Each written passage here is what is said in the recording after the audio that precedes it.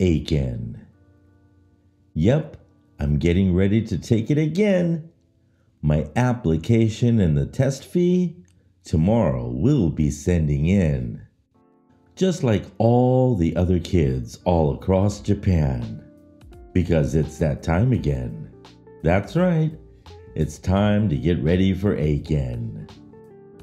I'm glad my English coach and I see eye to eye on how to take the exam and, most importantly, why. It's an opportunity to see just how well you can use the English you know. It's an opportunity to measure just how fluently from your lips the English you know flows.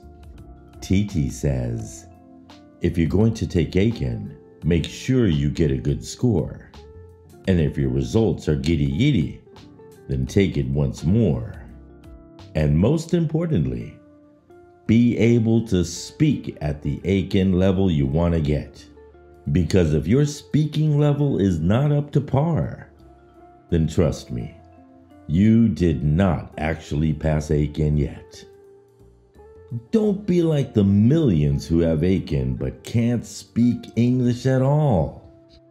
You'll be the same as a person who has a driver's license but can't drive, a high diving coach who can't even dive, a karaoke champion who actually can't sing.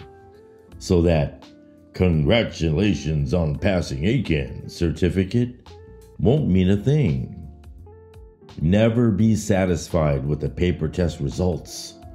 It's a mark sheet test. You can guess and get a good score. I hope that's not the most important thing to you. I hope you want more. I hope you want to speak at that level too. Yeah, I agree with you, TT. I think so too.